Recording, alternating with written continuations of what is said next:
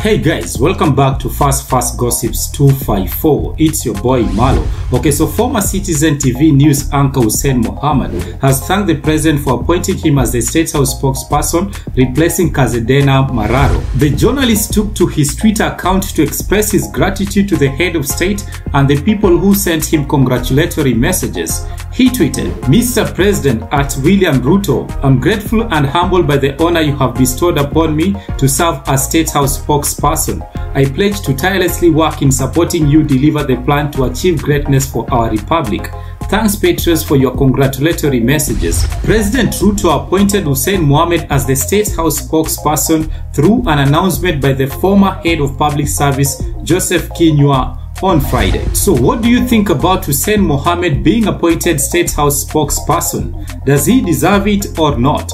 Let us know in the comment section below. Give this video a big thumbs up, subscribe if you haven't already, and we will talk soon. Bye!